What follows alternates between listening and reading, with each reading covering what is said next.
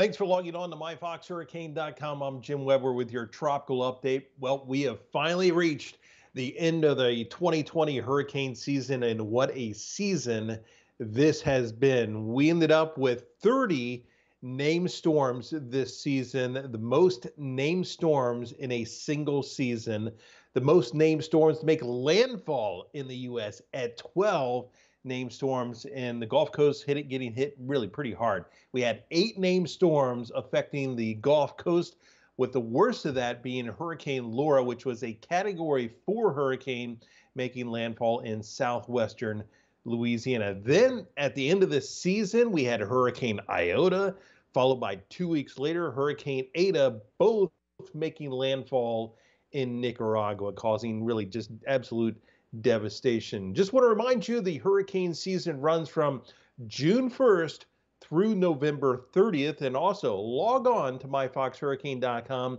and read the tropical blog on there. Lots of good information on there, recapping the entire season, and all throughout the season we have blogs on there all throughout the year giving just fabulous information. So as always, thanks for logging on to myfoxhurricane.com. We're going to keep you updated all through the tropical season.